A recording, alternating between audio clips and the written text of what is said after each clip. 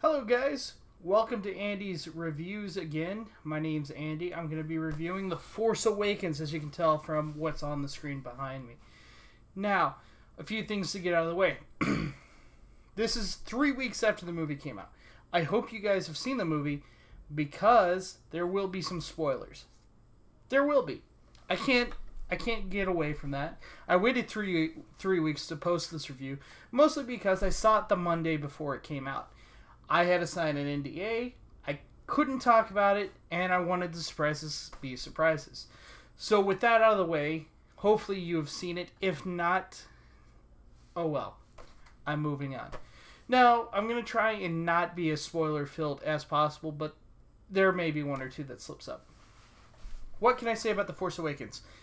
Yes, it is a reboot. Yes, it is a rehash of A New Hope, but that's the beauty about Star Wars, is it rhymes.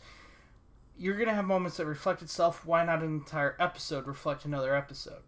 That being said, I had a lot of fun in it. It did what it was supposed to do. It drew me back in. Yes, there wasn't a whole lot of story to it. Yes, it was a lot of rehash. But the part that I liked was the characters. I really felt for them, especially Kylo Ren. Kylo Ren's tantrums, especially when he finds out about the girl, Rey, escaping. And both times, actually, was hilarious to me. It made him more real. Like, things weren't going his way, so he lashed out in the way that he knew how. On top of that, the thing that really excited me about this whole thing is this. It's all set up. We know we're going to get a Star Wars movie.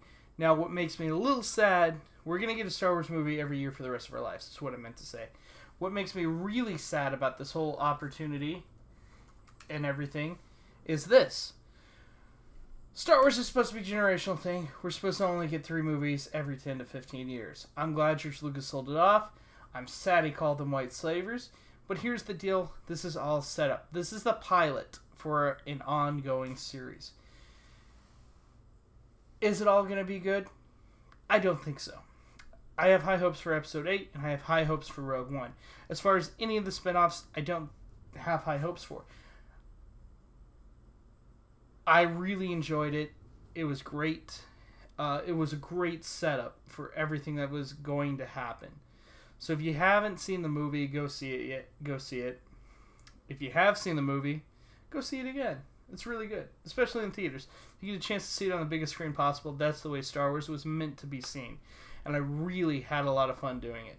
So thank you guys so much, and I'll see you next week.